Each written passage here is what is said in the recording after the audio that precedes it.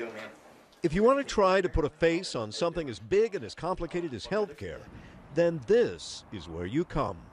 Whitesburg, Kentucky, population about 2,100, a hard-working town on hard times. It's also home to some of the unhealthiest people in the country, many of whom are treated here at the Mountain Comprehensive Health Corporation, a medical clinic serving thousands annually.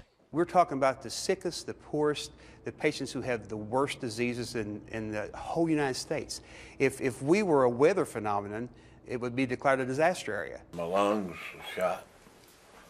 I have black lung, COPD. Last week I had congestive heart failure and kidney failure. Hypertension, cancer, colon cancer is very high here.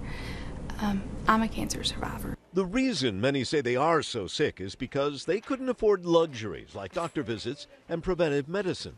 But that changed in 2013 when Kentucky's Medicaid program was expanded under the Affordable Care Act. 400,000 uninsured Kentuckians gained access to health care thanks to Obamacare. Did it make a difference? Oh, yeah, it made a big difference. It saved his life.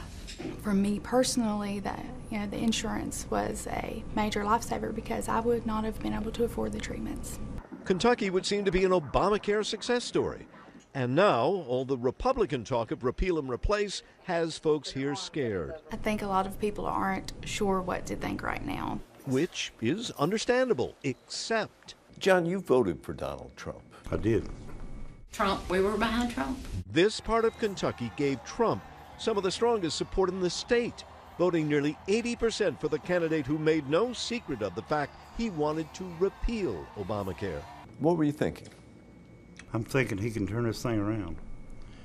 We've been in a major mess. He didn't say he was going to wipe out insurance. He said he was going to redo it. Well, I agree. It does to be redone on certain things. Many here believe for all the good it's done, Obamacare could be better. Lower premiums primarily, and they believe Trump will make it better. Or that's what they hope. That's exactly what I'm hoping. That's why I pulled for him, yes. You still have that hope? I do. I do. 20-year-old Brooke Fleming voted for Hillary Clinton and now is scared for her grandmother and many others in her town who she believes are wrong to count on President Trump. I don't know. It's just crazy that people who are the poorest, who need the most help, are going to vote for somebody who I just feel like won't help us. In reality, many here aren't just hoping Republicans will keep them covered when it comes to health care. They are literally staking their life on it. If it goes away, I don't know. I don't have no backup plan. It's going to be like a silent death sentence on people like me. Just a matter of time.